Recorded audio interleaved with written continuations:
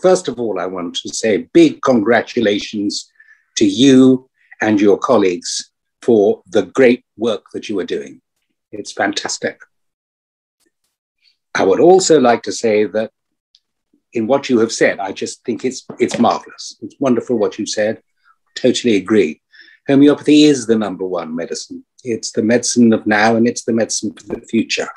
But the future, I think, has not quite caught up with homeopathy.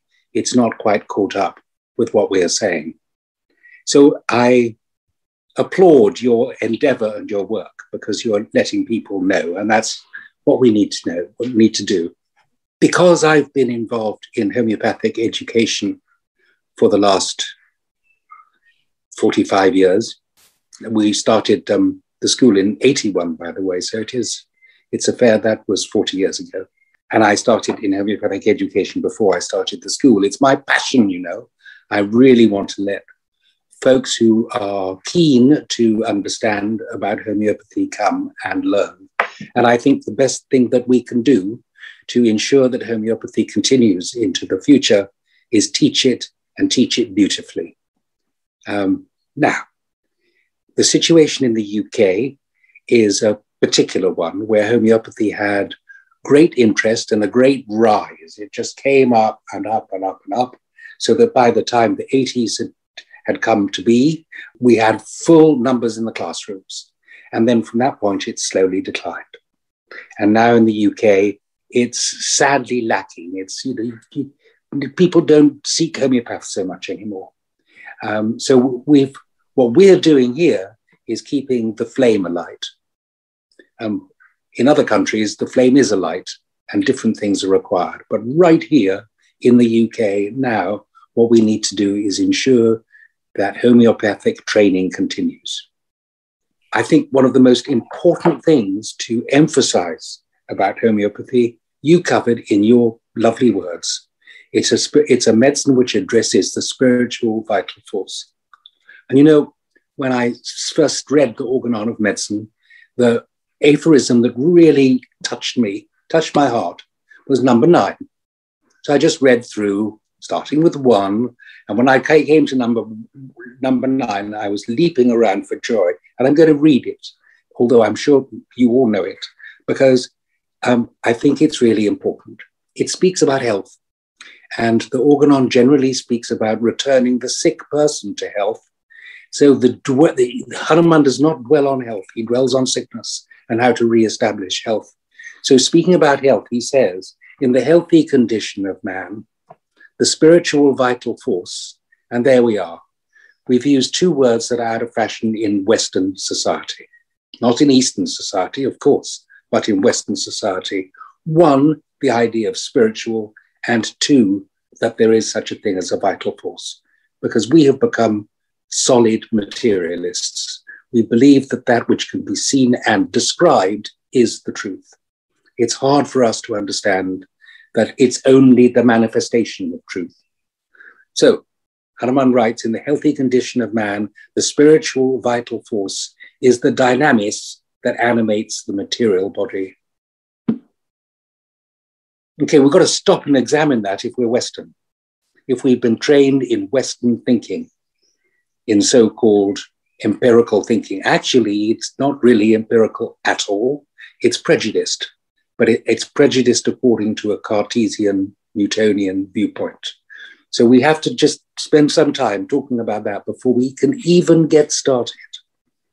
Hanuman goes on to say that that is to say the spiritual vital force, rules with unbounded sway and retains all the parts of the organism in admirable, harmonious, vital operation as regards both sensations and functions. That needs unpacking. There's a lot in those words. And what I'm trying to emphasize is that if we're to teach homeopathy, we have to start at the very basics and teach that before we even begin to teach any pathology, any anatomy, any materia medica. You know, these fundamental things need to be there first. Then he goes on to say, so that our indwelling, reason-gifted mind can freely employ this living, healthy instrument for the higher purposes of our existence. Now, If we belong to the East, we all know that life has a higher purpose. If we belong to the West, we don't know that. The higher purpose is something that is not spoken about anymore.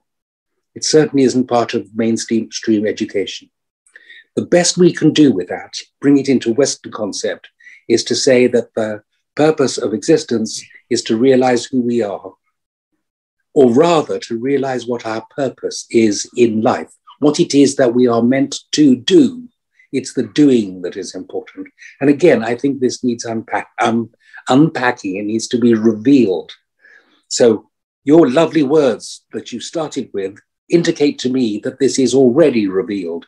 You've taken this for granted, but we have to take it not for granted, but that which needs to be understood. Just say, homeopathy takes us into the world of spirit. It is a truly mystical path with practical implications, and it attracts those people. Okay, I don't know whether I've had 10 minutes, but I have said what is for us the most important thing. It's to teach homeopathy properly, starting off with the primary principles, and then we can do the rest. But just reorientating the mind to accept that we are spiritual beings that have a physical life and a physical manifestation is the place that we need to start from. We didn't get that at school. We didn't get that from our parents unless they were influenced outside of their school education. We are missing it. And that's why in the UK, homeopathy is not so popular at the moment. Yes, one further thing to say. We are facing a changing world, and our paradigm does need to shift. And we do need to understand that we should not forever be chasing the tail of the disease, trying to catch that which has already passed, trying to catch the tail. We need to understand what is a disease actually, and how can we treat it so that we can remain healthy. So how can we not be so susceptible to COVID? Treating the symptoms of COVID is actually not that difficult, but if we are susceptible to it, we're liable to catch it. I probably have said quite enough now. Thank you very much for your attention. Thank you for inviting me to speak to you. I am passionately engaged with what you do and always have been.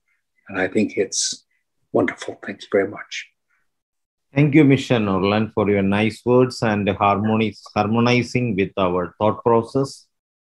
So it is really a big shift, paradigm shift requires especially in the Western world, because they are totally controlled by people who, in my opinion, sorry to say this, exploit the situation of making money. But yes, now it is coming to the area knowledge that money is not alone, it's not enough. We need to take care of. I want to say something. Yeah, please. We made a divide between West and East, and I started it. But China is East, but it thinks West. And there are billions of people who live there. So, hey, we have a big job. You are absolutely right, because for me, capitalism and communism are the either side of the same coin of materialism. I agree. So I think it is leaning towards from materialism to holistic perspective, where we need to incorporate the mind, vital force, and physical plane together. And there comes the furtherance of science, and we are moving from the materialistic science to that holistic perspective of the science, and where the medical science is a huge paradigm shift need to happen. And I think it will happen within coming 50 years of time. And I am very eagerly looking for that change. So before we go to the next discussion session, I wish to invite Professor Dr. Neeraj Pasricha from India, who is a senior consultant homeopath serving humanity for last 39 years. Treating so-called chronic incurable diseases like celiac diseases, learning disability diseases, autism spectrum disorders, PCOS, and Dr. Pasricha is the head of department and PG of and postgraduate repertory JRK Homeopathic College and Hospital, Rohtak, Haryana. Dr. Pasrija is the founder director of Pasrija Homeo Care Clinics in Delhi, New Delhi, capital of India, and founder trustee Pasrija Charitable Educational and Research Center, Chairman Vision Homeopathy 2025, National Vice President Homeopathic Medical Association of India, HAMAI, and Homeopathic Consultants, Ordnance Depot, Shakurbasti, Indian Army, New Delhi. With these words, I invite Professor Dr. Neeraj Pasrija to deliver his sharing of opinion regarding what needs to be done to bring homeopathy the #1 position in the world. Over to you, Professor Dr. Pasrija. Namaskar, everyone. This is a universal greeting which need not be said morning, afternoon, evening, or night. Namaskar is Namaskar. I welcome you all. Thank you, Dr. Shahji. Thank you for giving me the platform to actually say what I have been writing upon since 2015. It has been 6 years when I was given the task of writing a vision document for 2025. The only thing which I would say, thank you, Misha Norland. You actually hit the nail on the head. We need to improve ourselves first. Why look outside? Do you agree with me? I do. It's a spiritual path, but you know, it's continuous. So we keep going, eh? Right. Thank you very much. See, if each one of us practitioners, senior practitioners, we start training just 3 students in our clinics, the situation will change not overnight, but maybe in next 10 years. Because the only problem is we do not teach the students. We do not share our experiences with them. That's the biggest part. So I implore all of you senior practitioners to teach students, at least 3 to 4 students every year in your own clinics. And I request you to pay them at least a small honorarium so that they don't incur expenses while commuting to your clinic, if not more. Before the COVID happened, I was teaching 6 students in my clinic.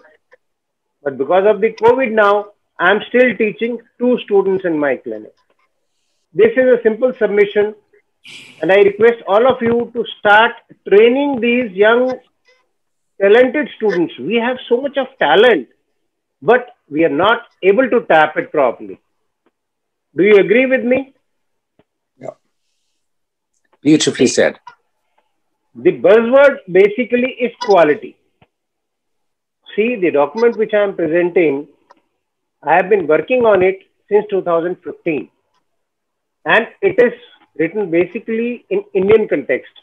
So I'm sorry, international part will come to later.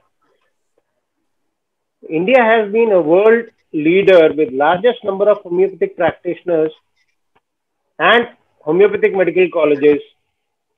India is the world leader with largest number of homeopathic practitioners and homeopathic colleges, huge infrastructure and government patronage also. And therefore, the country must take the lead to set international benchmark for uplifting homeopathy to new heights.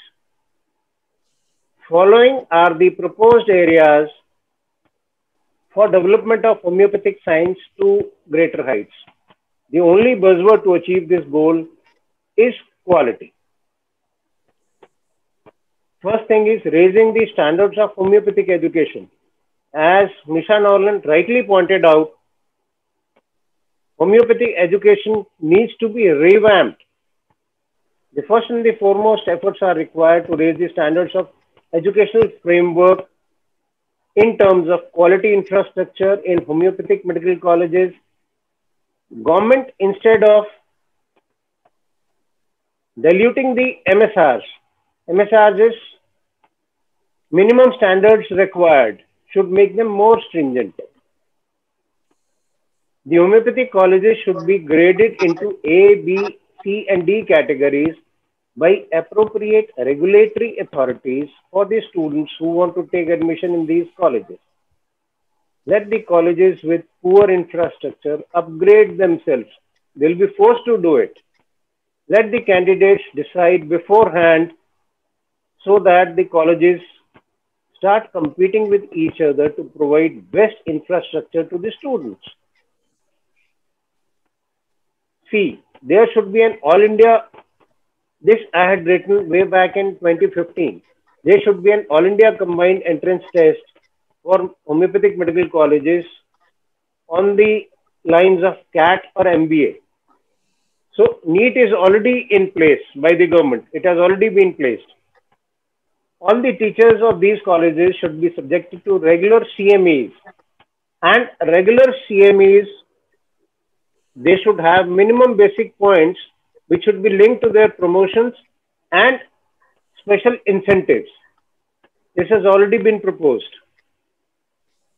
Next comes the pharma industry, and institutions like CCRH can then choose best researchers, and clinics and hospitals can have their pick of best doctors from colleges directly, which are graded high. Every PG college must have a strong infrastructure of R&D department for undertaking research by the PG students. Government may open up special but extensive courses on homeopathy for other doctors interested in pursuing the practice of homeopathy by designing the appropriate courses with specific emphasis on homeopathic philosophy, organon, materia medica, repertory, and practice of medicine. This in turn will contribute to increasing the quality of the doctors who are coming out of the colleges.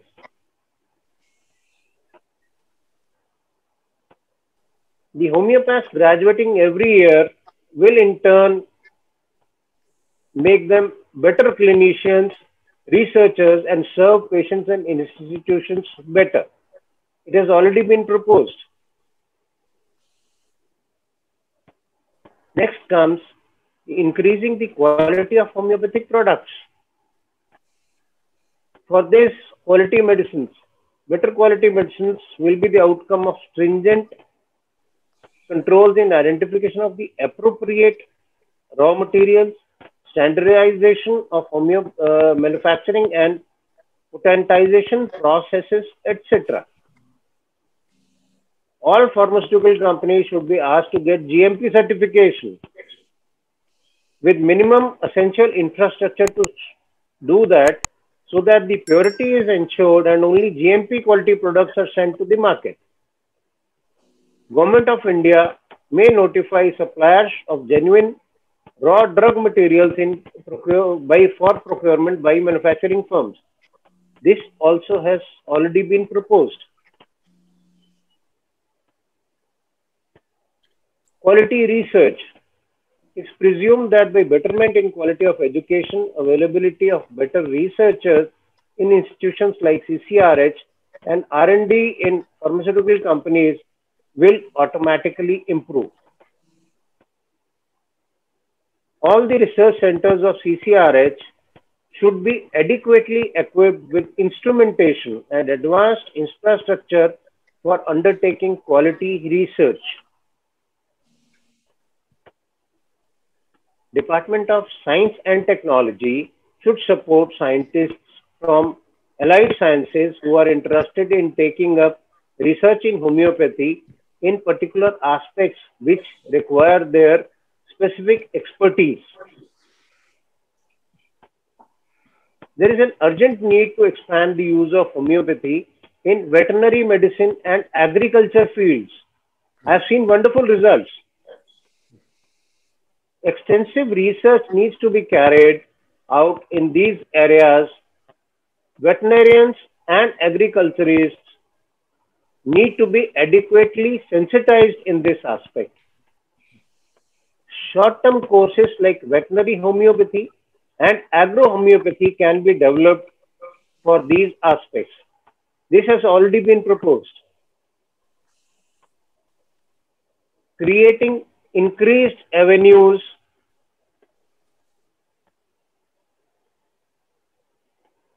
for employment.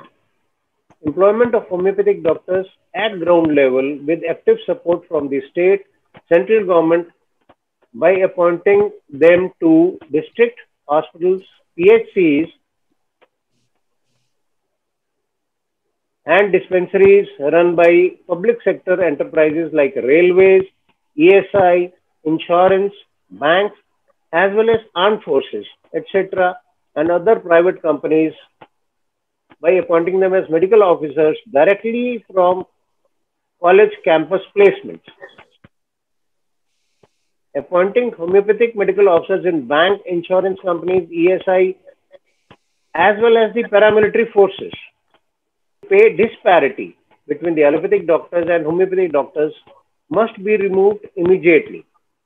This is already happening in government sector. International recognition of homeopathy on scientific platform. This is what we are trying to do. Let's share our solved cases on the forums, but with proper documentation. Documentation is what is missing these days. People claim that they have done this, but where is the documentation? We need to document all such cases and put them on the international platform for everybody else to realize that yes, what we are doing, they cannot do. This is true more so for allopathy. World Health Organization, WHO, an international body of United Nations, has barred homeopathic doctors from treating patients of diarrhea, malaria, tuberculosis, HIV/AIDS, despite giving them repeated evidences to suggest otherwise. Imagine treating malaria. Dr. Honeyman proved cinchona bark on himself only for this reason. Officially, we are not allowed to treat. We are doing everything in our clinics, but officially, WHO has barred us. There are ample evidences of scientificity of homeopathy. Government of India should take the lead in getting due recognition of homeopathy for homeopathy by WHO. COVID-19, homeopathy has proved itself over and over again. Premier homeopathic hospitals. Government and private parties should open a premier homeopathic hospitals on the lines of AIMS, which will improve the quality of services rendered to the general public. This will improve the quality of research also, which is to be undertaken, and also will give a boost to homeopathic medical tourism. I am talking in future. I am talking about homeopathic medical tourism, which is as yet an unexplored area. This has already been announced and already the work is in process in New Delhi of setting up a hospital on the lines of AIMS. This is supposed to be a 1,000-bedded Ayush hospital. Now comes homeopathy as first line of treatment. Government should make homeopathy available as first choice of treatment at PHCs. Let's start at the ground level. State hospitals and referral hospitals, PSU hospitals, ESIs, railways, and army hospitals. This initiative has already been taken by Ministry of Ayush, Government of India. Practical training to doctors and students. By improving the standards of teaching institutions, better practical training can be imparted to young doctors and students. Again, I am coming to the point. Stalwarts and senior practitioners should also come forward to train students and young doctors so that the younger generation becomes better clinicians and skilled researchers. This has already been proposed. Another area which has come to the fore is telemedicine. And during this COVID, telemedicine has opened so many avenues for us. By teleconsultation, we can reach to the population who are in far-flung areas where it is not physically possible to reach. This action is yet to be taken. So, Vision Homeopathy 2025. We need to be ready with a new roadmap and be prepared for the future as in 2025, as most of these suggestions we had in Vision 2020 have already been implemented. Looking forward to suggestions and guidance from mentors, seniors, office bearers, NEC members, doctors, and general public. Homeopathy must be available as treatment of first choice to all. And here, Dr. Shahji, if you can permit me to discuss just two small cases, like Dr. Misha told us, while treating COVID, one of the patients who was deaf, who had gone deaf over the years, but stopped hearing even with the hearing aids, started hearing with homeopathic treatment, even without the hearing aid. Thank you, Dr. Shahji, and thank you, everyone. Thank you. Now I invite Dr. Shaheen Ahmad from Bangladesh, a lecturer, Model Homeopathic Medical College and Hospital, editor, Homeodigest web journal, and member of National Homeopathic Treatment Board and National Homeopathic Treatment Committee from Bangladesh. Over to you, Dr. Shaheen, to bring your ideas to bring homeopathy to the #1 level. Over to you, doctor.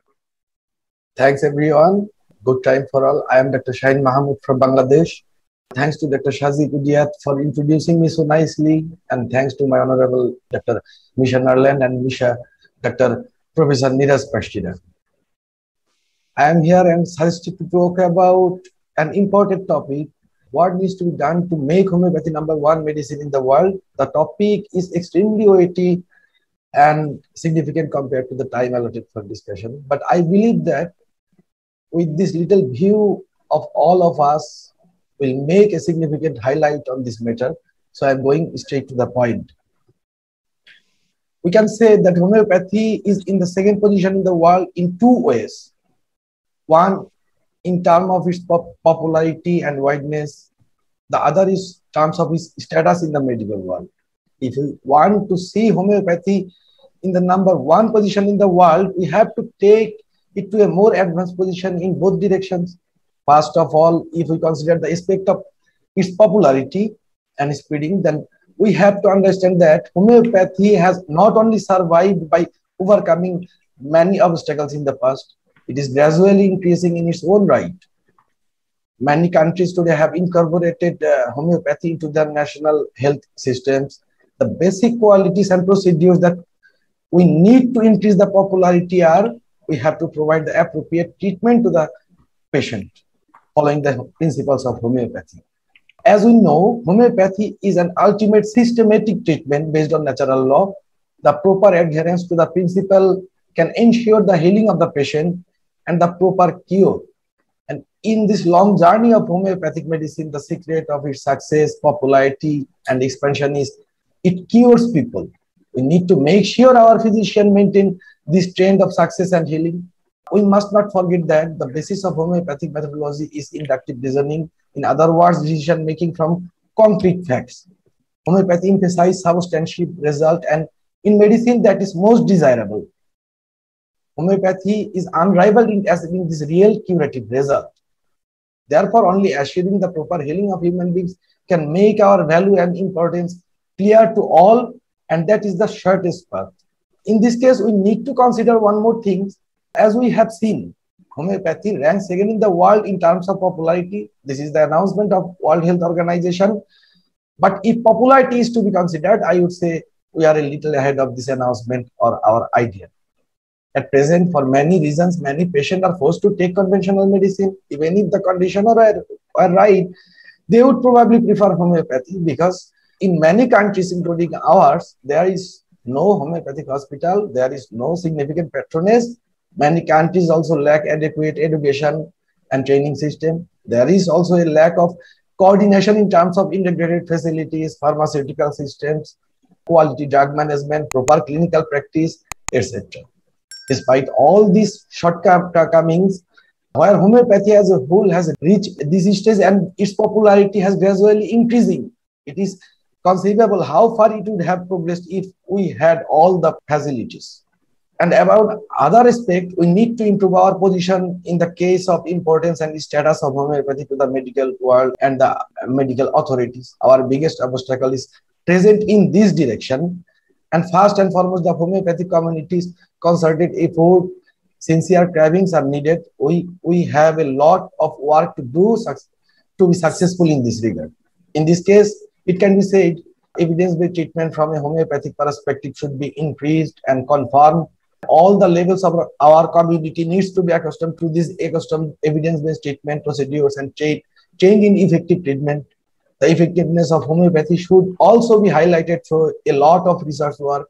Needless to say, a significant number of people do not know homeopathy, misunderstand it, and many negative myths about homeopathy are still prevalent in society. Through the effort of all physicians and with the endless publicity by our physician, organization, associations, authorities, the true nature of homeopathy must be brought before our people. At present, homeopathy is being deported from many countries and efforts are being made to stifle it. Against it, we should focus on homeopathic establishment and hospital establishment, the establishment of new hospital, the use of homeopathy before and after surgery, improved management of existing hospitals, preservation of records and statistics is now demand of time, and its comparatively greater, higher capacity compared to the other medical system should be brought to the notice of the mass people and the government of different countries. We also need to move forward by expanding this practice to identify more diverse problems and find solution to them, as organizations like IFPS have come up with this for integrated thinking. In my book published a few days ago, I explicitly said I personally have an objection to calling homeopathy an alternative treatment. But nothing depends on our demands or objection unless we can assure ourselves of that position on all fronts. Therefore, for overall improvement, progress, and establishment of homeopathy, our homeopaths also have some things to do first. First of all, homeopathic practitioners around the world need to be aware of their own right, position, and role. Going to the first position in the world will undoubtedly require the sincere effort, joint efforts, and concordance of all. There is a serious tendency to create divisions among us due to different types of doctrines and thoughts. We have to remember divisive negativity will not only hinder our identification as an ideal system, it can also endanger our very existence. The norm determines a system or a standard. It is important to determine a unified education curriculum all over the world. Needless to say, if we want to see homeopathy in the first place in the world, we have to take it as an adjunct to our thoughts and meditation of all homeopaths in all parts of the world, and have to remain aware of it constantly. We have to work according to well-planned work approach.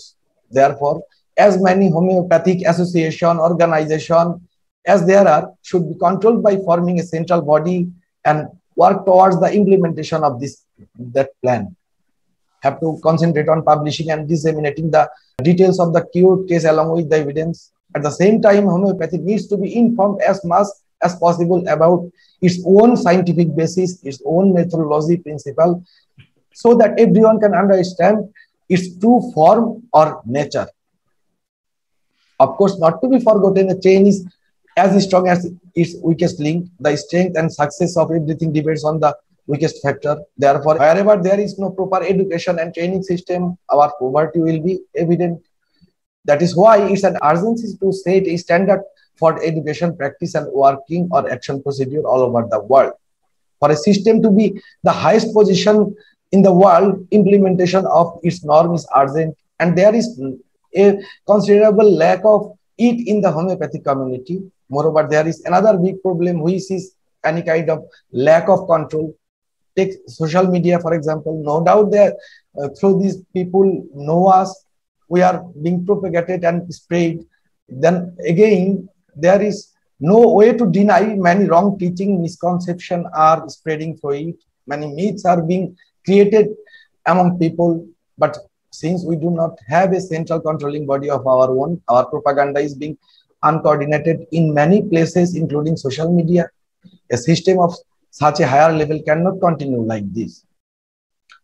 So, in a nutshell, if we want to achieve this goal with our collective awareness, adopting an orderly plan under the control of a central body, unified and appropriate education and training around the world, adequate research work, controlled publicity and promotion in people are unavoidably necessary.